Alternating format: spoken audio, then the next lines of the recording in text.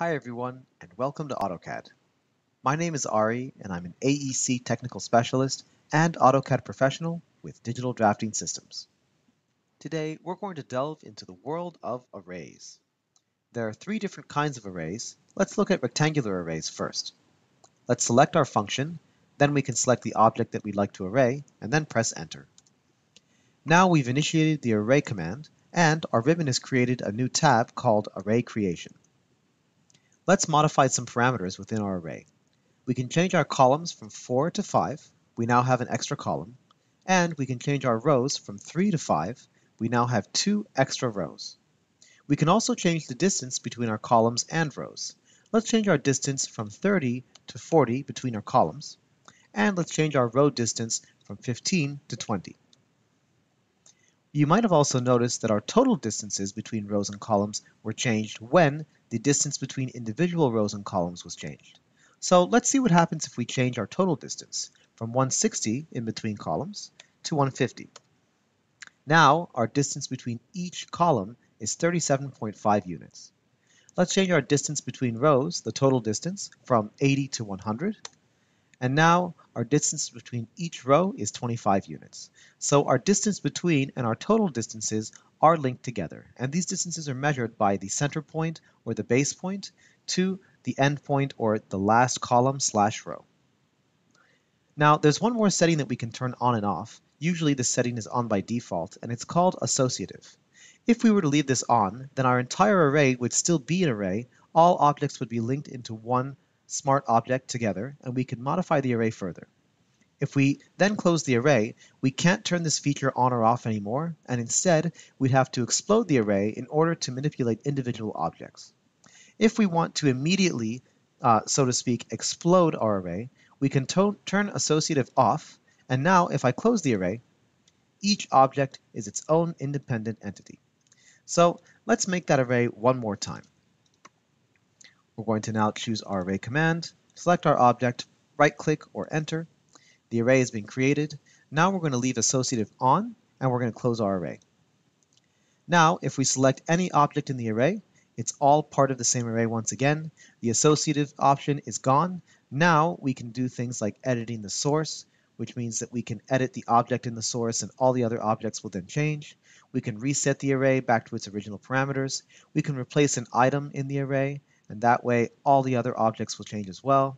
And we can change our base point so that future array edits will not affect columns and rows that are not associated with that same base point. So right now this base point is here in the first column and the first row, so all subsequent columns and rows will be affected by modifications from that base point. Let's look at the second type of arrays called a path array. We can select it, select our object, and we can select any path that we'd like, whether it's a polyline, a spline, or even just a simple line. Now our array is following along this path quite nicely. Now I selected a part of the path in particular in order for this to work. I want to show you what happens if you select a part of the path that's after the first vertice. In this case, the first vertice is this point right here. So I selected the path initially before the first vertice, so my array was correct. If I was to select this part of the path or this part of the path after the first vertice, we're going to get a bit of an error. Let me show you guys what that looks like. So I'm going to select my object again. This time I'll select right here in the middle of the spline. And now we have this odd error. It seems like the path is actually facing the opposite direction from which we intended it to face, and all of our objects have arrayed in quite an odd way. So when you want to use the path array, make sure that you are selecting the initial part of the path before the first vertice, so right around here. So now our path array is complete. We can also allow it to be associative and not associative, just like the rectangular array if we wanted to. For now, we'll leave it as associative so that we can modify it in the future. And we can, instead of being able to change our items directly, we can change the distance between items. What happens is the path array is fixed along the path. So right now, I can only have so many items with a distance of 30 in between them. So if I change my distance to 20, I now have 7 items to work with. And if I make my distance even smaller, I now have 9 items with a distance of 15 units in between them. So I can continue to change the distance between items to add more items to the count. Let's change it back to 30. We can also increase our rows. So let's increase that from 1 to 3 in this case. And now you can see that the extra items have now been included as if there were more splines at a certain distance from each other. So let's pretend that there was a spline to the left of the original spline with a distance of 15 feet in between it and the other splines. Now let's see what happens if we change that to 20. So our objects are now spaced even further. And so we can manipulate our distancing and our spacing between objects in this way. Let's change it back to 15, and we'll change our rows back to 1. Of course, our total distance is also changing when we change the distance in between certain objects. Then, of course, we can do, just like in the rectangular array, we can modify our levels and our row increment. We'll look at that further because these are 3D elements that don't affect the 2D space. We can also modify our base point, just like we could in the rectangular array. Our tangent direction can be changed as well, and we can use a distance, an actual manual distance between certain objects to locate other objects. So we can manually change our distance through this measure tool, and we can change our alignment. So instead of the objects following the curve of the spline, I can force them to maintain their same alignment as they follow along on the spline. So let's align our items again, and we already know how associative works, so let's close our array. And now let's click on it one more time, and you can see that just like with the rectangular array, the associative option is now gone because in order to deassociate the array from itself, we would have to go to Home and then explode the array with the Explode tool like this. And now each object in the array is its own separate entity. Let's look at the third type of array. It's called a polar array.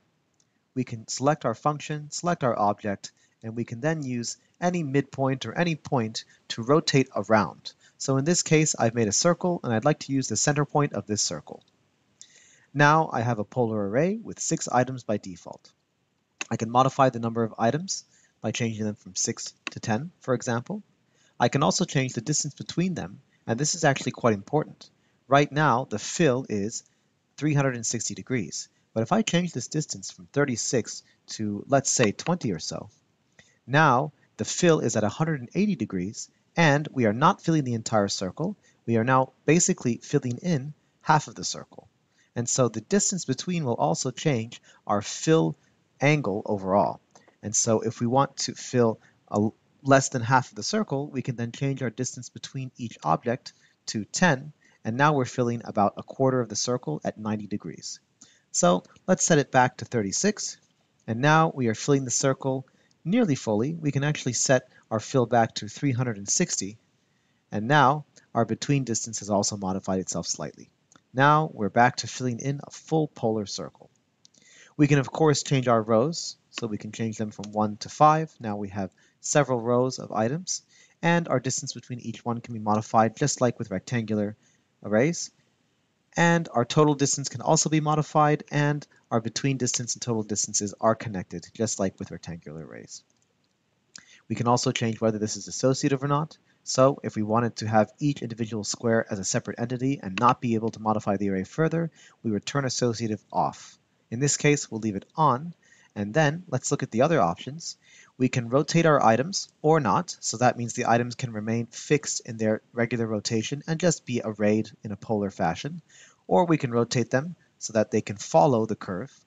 We can also choose what direction the items go in, so we can reverse our direction. So right now our direction is going counterclockwise, and if we wanted to, we could reverse it and make it clockwise. Let's close this array. Let's inspect it again. Once again, associative is not available, but that's okay, because now if we wanted to turn this array into individual parts, we would just go back to home and we would explode it just like we did with the path array. And now each item is a separate entity. We can turn our arrays into 3D objects. Let's do it with our rectangular array first. So we're going to use that, we're going to press enter, and now that the array command has been initiated, we can start to modify this in the 3D realm. Let's give it 5 columns and 5 rows, and now we can access the levels area. So if we change our levels to 5, for example, you might notice that the object seems to be a little bit brighter than it was before. That is happening because there's multiple objects on top of each other now. We can't really notice or tell, but if we hold the Shift key and then hold our middle mouse button, we can activate 3D Orbit, and we can see that we have several objects on top of each other. We can change the distance between them, so from 1 to 5, for example. Now they are all definitely more spread apart than before. And we can obviously change our total distance as well, which will modify the between distance. So if I change it to 25, our distance between each individual object is 6.25. There's one more parameter that we can modify, and that is under rows, and this is the increment between rows. So we're going to change our increment from 0 to 5. And now, if we look at this on the left view, we can see that the increment is quite interesting. What it does is, we've now set it to 5, and so that means the total increment starts from 0 and ends at 5. So if there are 5 rows, essentially each row is 1 unit higher than the last one. And so that's how you can create a staircase effect. We can also do this for polar arrays. So let's create a polar array now. We can go to our array command, polar array, select our object, press enter, and then find our center point, and now we can make a polar array. So with polar arrays, we can do very similar things. Let's change our items from 6 to 10. Let's change our distance between them to, I'd say about 15 should work. There we go, that looks about right. And now we can create a very interesting amphitheater-like effect. So we're going to change our rows from 1 to 5. Actually, we'll change it to 10 because the theater is a bit larger than that. And we can go to our levels. And right now we don't need any extra levels because we want each row to basically be its own level, but the increment is what matters. So if we change our increment from 0 to 10, for example, now we can go into our 3D view and we can see that we've now created seating, so to speak, at an incline. And so from the first point to the last point, there's 10 units. So each of the 10 units is basically 1 unit away from the other. And so now we can see how that can give us a very nice theater-like view.